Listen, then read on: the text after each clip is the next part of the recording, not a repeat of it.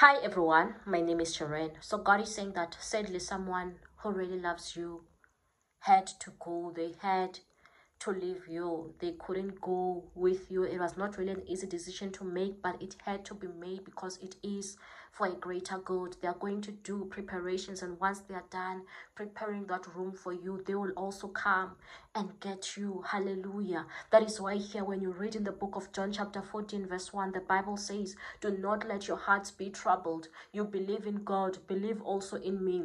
My Father's house has many rooms. If that were not so, would I have told you that I am going there to prepare a place for you? And if I go and prepare a place for you, I will come back and take you to be with me, that you may also be where I am. Hallelujah. So God is also still saying in your life today that yes, you might feel like you are alone, but God has gone to prepare nice things for you, a nice place for you. He's still going to come back for you, but in the meantime, He did not even leave you alone. He left you with the Holy Spirit. So know that you are not alone. He still left you with access to Him, because you can call Him at any time and He can come to you at any time. It's not like He is gone away for good. You can still be in contact with Him. Yes, right now you might be feeling so alone. You might be feeling so deserted, but God is still going to be coming back for you in the mighty name of Jesus. And God has left you with a comforter.